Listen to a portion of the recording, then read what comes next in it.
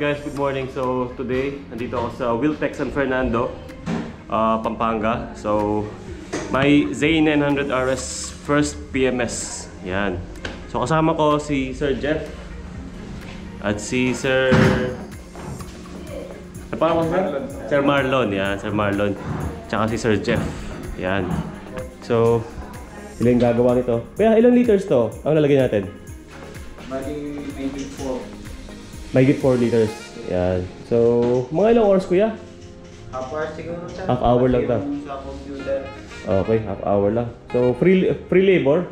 Yes sir. Okay, free labor guys. So, kung kuha kayo dito ng big bikes, yung PMS nyo, free labor. So, babayaran nyo lang oil and the filter.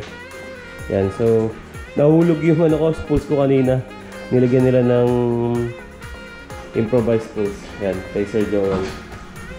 So yan, so I'll see you later guys. Okay guys, so ito yung oil na gagamitin namin. So ito siya.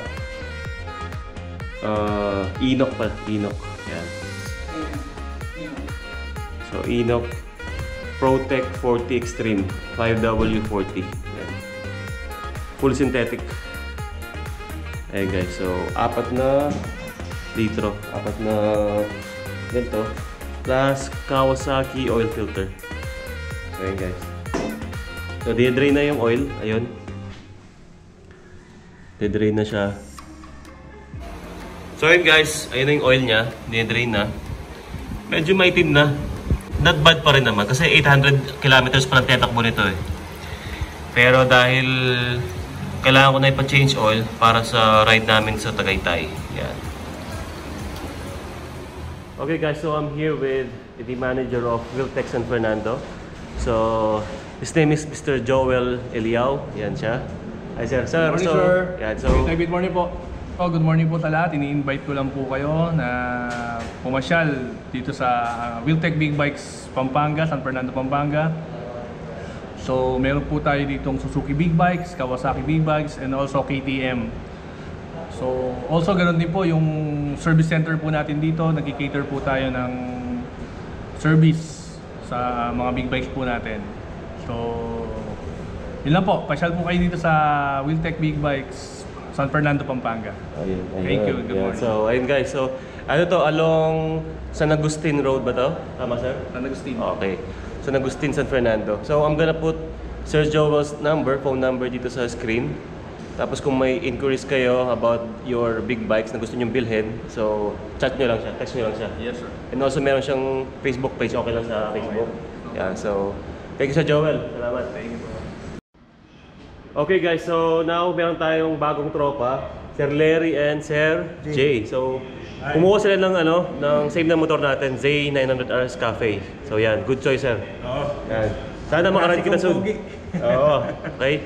Taga sila? Taga Kalumpit kayo, no? Oo. Yan, Kalumpit. Hagonoy, Kalumpit yan. Baka may gusto kayo batiin, sir? Pinabati ko mga riders dyan sa Hagonoy.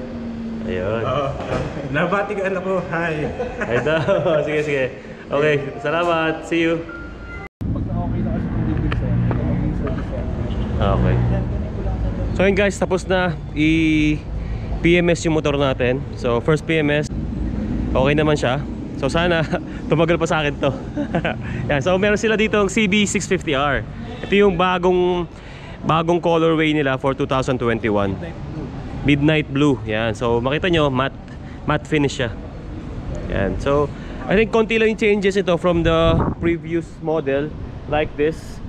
Dati kasi black yata to. Oo. As yung tires nila dati Metzeler, ngayon Dunlop. Yan. Tapos yung handlebar mas medyo mataas. Yan. So kung gusto niyo inline 4 na 650 na medyo affordable, yan, CB650R. SRP is 501 guys, yan. Dati I tried na the CB, okay yan. Performance walang problema. Mabait siya. Tapos dito meron tayong CBR 500R. Yan, para sa mga medyo hindi katangkaran, mambabae pwede rin to. Saka presyo sir, from 413 now 349. Okay, so from 413 ngayon 349,000 yan. So sport bike CBR. So dito merong yan RS. Yan sa kay kay Boss Larry, ito yung nakuha niya. Dito meron silang Ninja 650, yung bago. Sorry, 400 pa, sorry, 400. Yeah, 400. Tapos 250R, yan. Okay, tapos versus SE. Ito yung bagong colorway ng 650. Yan. Ito yung naka TFT na sir, no? Ayan na, ayan, bagong-bago. May ano po, may... Ito versus 650. Ito yung 650 rin to, black. Ninja 1000, Z650, tsaka yung RS na ano, yung regular, yung walang head call. Yan. So, ayun, Z1. Yan, read for speed. Yan, Z1. Meron tayong Vulcan, meron tayong KLX 230. Tapos dito naman, ito yung pinsan ni Cafe. Ito yung nauna talaga. Naka-upright siya na handlebar. Wala siyang head call. Tapos yung seat niya iba din. Yan. Pero all in all, engine and frame the same lang sila. Yan. Tapos yan, Z650 SE. So 415. So yun guys. Punta ka dito sa Kawasaki, Wheeltek Sf Pampanga. If you want Kawasaki, Honda, Suzuki, KTM, meron sila dito.